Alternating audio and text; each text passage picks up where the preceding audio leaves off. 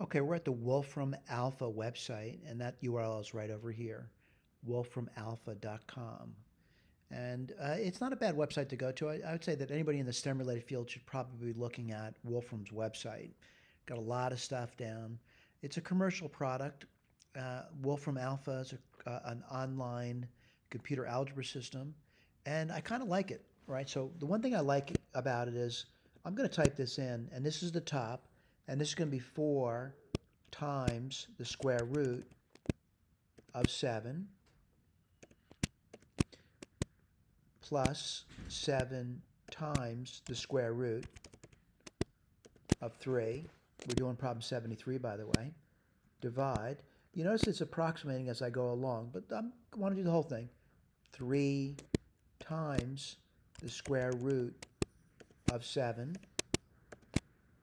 minus 5 times the square root of 3.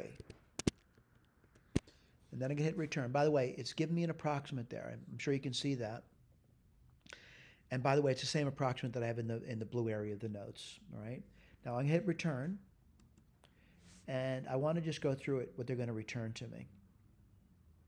For one thing, they're going to typeset it for me, which I like, because then I can look at this, look at my original problem, and see that they're the same problem. 4 root 7 plus 7 root 3s divided by 3 root 7s minus 5 root 3s. Right. What else do? They give me an incredible approximation to the number. And of course, there's options over here. These options are not going to work for me. The reason I don't pay for the service. They also put alternative forms down. All right, alternative forms that we're familiar with. Rationalizing the denominator, things like that. All right, so let's take a look. They write this down. Yeah, alternative forms. Minimal polynomials, stuff that you may not be familiar with. Right? Then they, expanded forms, this kind of stuff over here. And, a lot of different things are written down. A location, right? Along the axes about where that number is approximately. And then something about continued fractions, all right? Yada, yada, yada. You get the idea. This is another option for you. An option you want to take? I don't know. An option you may want to take, but there's other ways of doing it, just like we've shown. Using your handheld calculator, using Sage, using Wolfram Alpha, even using your cell phone. Your cell phone can do it. What do you have to do? Master the use of those tools. All right. Now I say those tools, the tools that you decide to use to do the computation. What tools were Wells using? Far more difficult. It was paper and pencil. Certainly a tool, but it was really tough, in my opinion.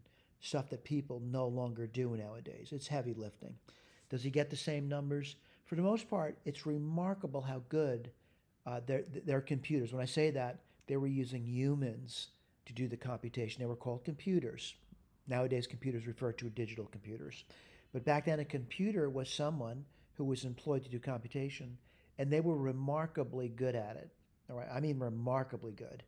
I'm not going to say perfect, but for the most part, when I'm looking over his work, it's almost always spot on to the precise level of accuracy. Impeccable work, really is. Thank you.